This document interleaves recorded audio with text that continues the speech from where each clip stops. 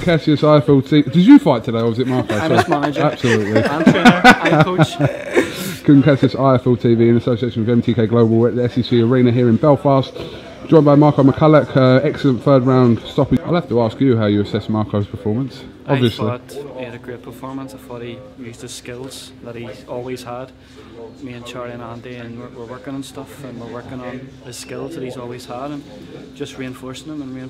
And tonight I thought that was Mark's best performance in a long time, and hopefully now we can.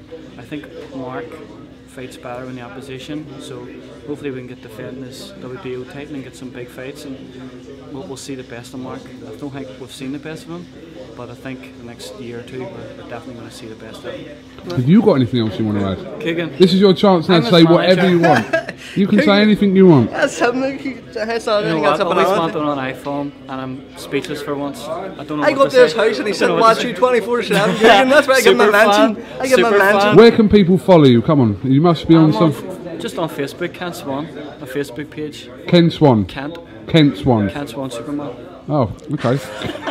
Okay, no problem. All right, okay. Next time you're in Belfast, you're buying me a Nandos. I'll buy you Nandos. Top man, thank you. Thank you.